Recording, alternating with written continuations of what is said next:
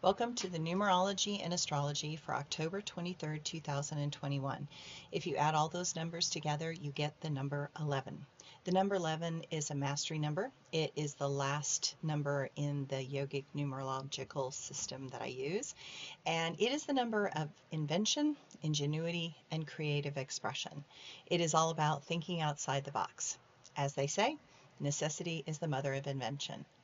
Take a look at what it is you really seem to be needing or lacking. Then make a new plan because that circumstance is not happening the way we want. It is often because something inside is resisting or not wanting to change, but change is also the mother of invention. We will all have to embrace the new and the progressive quickly because we are officially in the Aquarian age, and it will be those that embrace the challenge that make the greatest difference in the world. There are many things that we are coming in through the areas of technology and green energy. And regardless of what we want to believe, the trend is happening and that process is going to accelerate rapidly. It's time to prepare, think ahead, and make those changes happen. The astrology today. The sun goes into the deep and sensitive sign of Scorpio. The sun will be there until the 21st of November. This next month, put on your wetsuit because we are all going to be diving deeply out of the superficial and into the secret world of the Scorpion. While we may want to get to the bottom of something, the truth is that emotionally we are going where no man has gone before. On so many levels, we are in completely uncharted territories, and that is going to continue for decades. I hope that we have the maturity as a group to be able to embrace this new world with the intent to bring hope and good things to those that need it most. This wonderful astrological sign makes us quietly look at the provocative and the secrets hidden in our world. It makes us embrace our passionate, willful, and wild side. Doing just that is exactly what is needed to promote healing and massive changes that can transform us out of our shell and into a freer being. Just watch out for the negative side of the sign, that is manipulation, pettiness, and jealousy. We don't need any more of that in our world. As we progress through this next month, it is important to keep certain things personal and private, especially new ideas that are outside of the box. We are breaking free of our old patterns, but that can be a very vulnerable feeling and not something we want others to take a pot shot at. We are going to investigate new possibilities. We are attracted to the challenges ahead. We recognize that to heal, we have to first be willing to tell ourselves the truth and fix the obvious that is right in front of us. It will be an exciting month. My quote for today: we are in the times of darkness coming in. We are hearing the voices of those from deep within. Halloween is coming and there is much to do. There are many gifts that come when we listen to the changes that blow in through the air, the effort it takes as we climb the stair. The seasons that change make us recognize that we too are wearing a disguise, one that our shadow wants us to see, but others know that we hide behind that tree.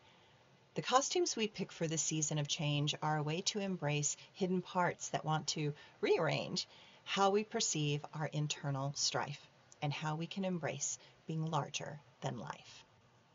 Okay, and my blog for today, I've been working on a personal project to look at the ancient Sumerian story of the descent of Inanna.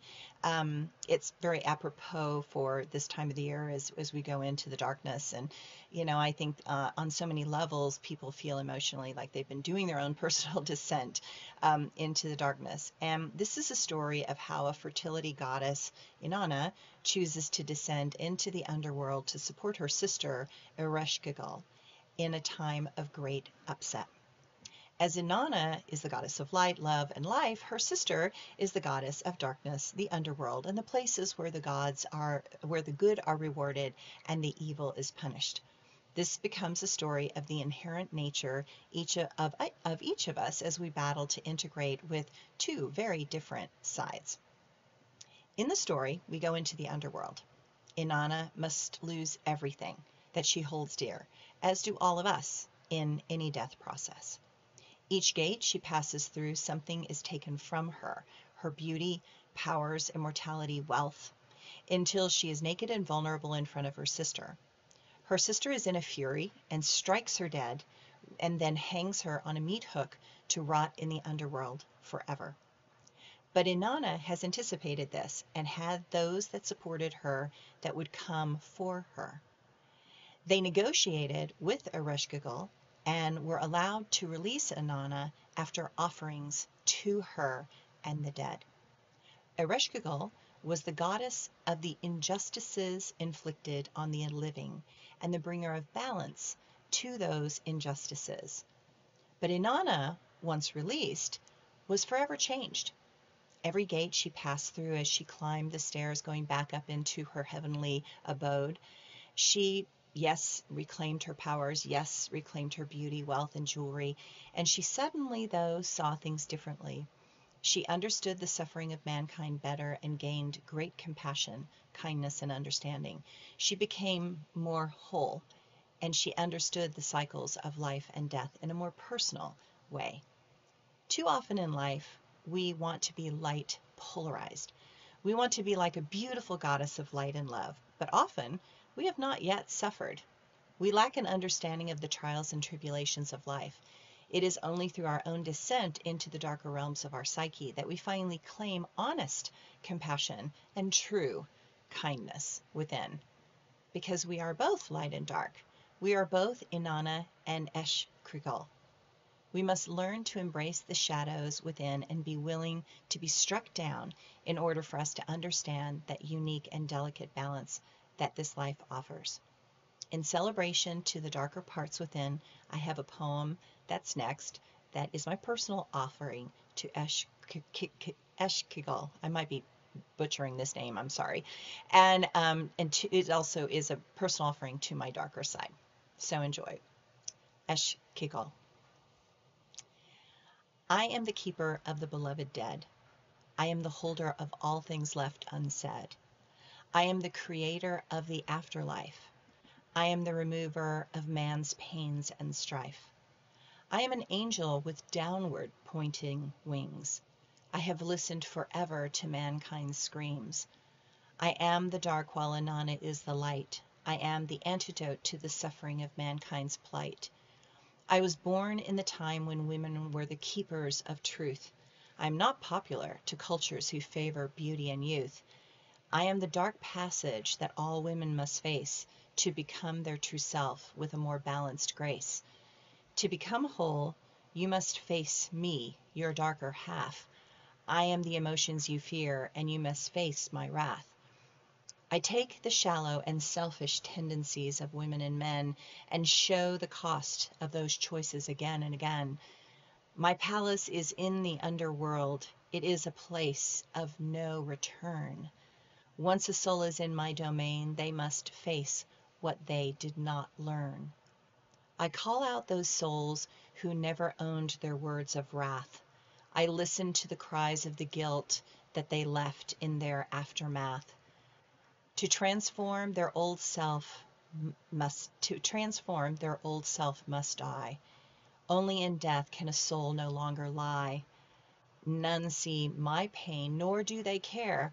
All I desire is some fresh food and clean air. In my realm the water is mud and the food is dust. Give me offerings and earn my trust. Feed me first, and perhaps my heart may heal. Respect my position, and I may listen to your appeal. To retrieve your goddess of light and life, a sacrifice must be offered with your own knife. I am the ultimate judge of right and wrong. I balance injustice and deserve a great song. If your heart is unafraid of the secrets you hold and the dreams that you made, follow me into those places so dark that the light within you must be stronger than a spark. Perhaps if you call to those who before you have passed, even to those ancestors who felt disowned and outcast, they will protect you as you move into my realm. Perhaps then, with their support, this domain will not overwhelm. Follow me in, if you dare. Follow me in, if you truly care. Follow me in, if your love is stronger than my grief. Follow me in, if you seek to give Inanna relief. Thanks, everyone.